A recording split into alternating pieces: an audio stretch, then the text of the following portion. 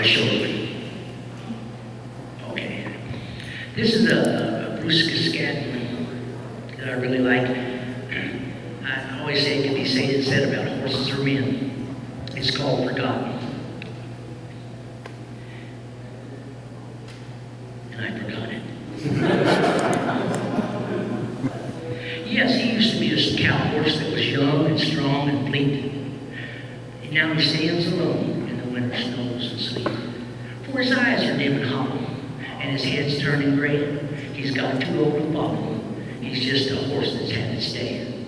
And they've forgotten how once he packed them at an easy swinging low, or how he braced his sturdy shoulders when he sat back against the rope. He never barred no weight or distance, and he answered every move and word. Though his sides were white with lather, why he held that milling herd. And he never barred no weight or distance. He answered every move and word. This is where I went through. Even though his sides were white with lather, why he held that milling herd. His legs are scarred and battered, both the muscle and the bone. So he's just a wore-out old cow horse. So they turned him out alone.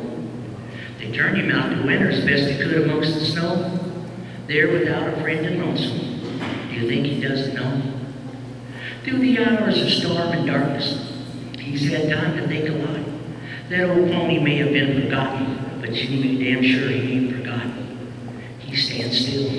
He ain't worried none. He knows he's played the game. He's got nothing to back up for.